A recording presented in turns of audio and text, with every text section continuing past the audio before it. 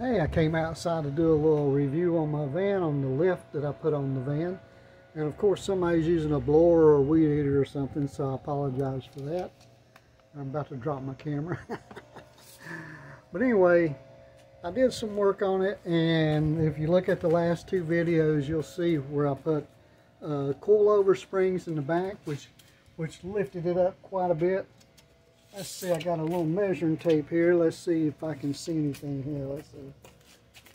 So it is about 30 inches. So the back was actually sagging. It was sagging quite a bit.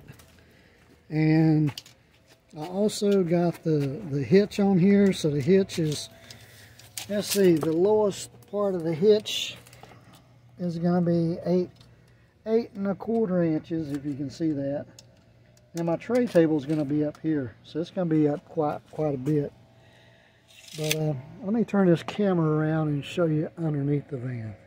Okay, again, I apologize for the weed eater or blower, whatever that is in the background, but I'm going to try to show you a little bit underneath here. So I did the coilover springs back there. I think you can see that. And then I put the hitch on. And then I had to do the adapter to raise it up, because if I would have put anything down here, it would have just been too low. So I put the riser on. I got that bolted on. And that's pretty much what I did on that. Turned out pretty good, I think. If you have a minivan, that's how you can raise it up a little bit. And that's how you can put a hitch on that will get it up off the ground a little bit, so you don't have so much drag.